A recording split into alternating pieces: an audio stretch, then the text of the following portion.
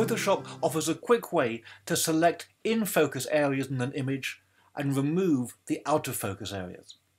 Go to the Select menu and choose Focus Area.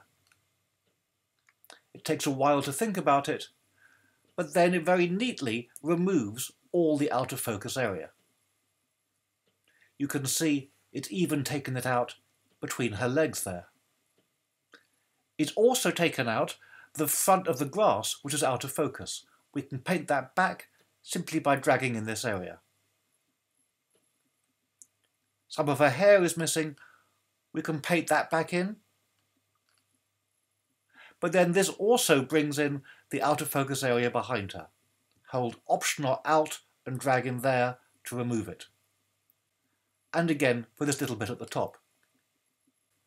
Click the Soften Edge checkbox to smooth out some of the rough edges. We're never going to get perfect results, but we can jump from here straight into Select and Mask. And now we can use the hair masking tool to paint over the hair.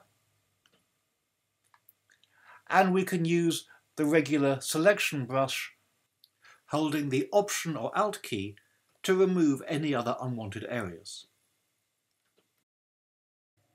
If you just press OK, it'll return as a selection.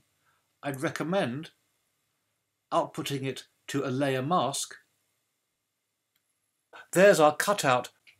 We can paste in any background we want, move it behind our cutout, and now if there's anything we want to change, we can simply click on the layer mask and paint out any areas that are visible that shouldn't be.